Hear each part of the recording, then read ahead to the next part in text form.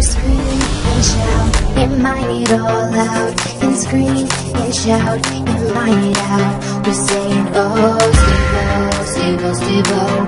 I'm saying, oh, please no, please no, please no. I'm gonna scream and shout. Hello everyone, and I'm super excited to tune in to this This is Get out! And then there's that water right there, which if you fall in the lava you can quickly hop, hop, hop, hop, hop, and jump in the water. Anyway, and of course I got rid of the workbench in my inventory. Cause like, you know, why the heck would I not do that? Today we are going to be crafting a dropper.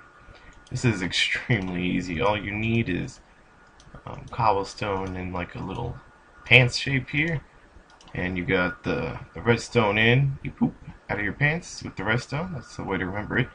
You got your pants, and then poop is the redstone. What am I saying? And then you just do, and then you come on. And then using redstone signal, you can power it to drop stuff. So let's drop a dropper in there.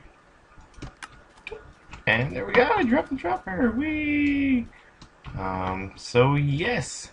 Thank you all for watching. If you've enjoyed this video, I really appreciate it if you guys showed me some love. Okay, drops a lava bucket, not a lava source block. Okay guys, thank you all for watching, and bye!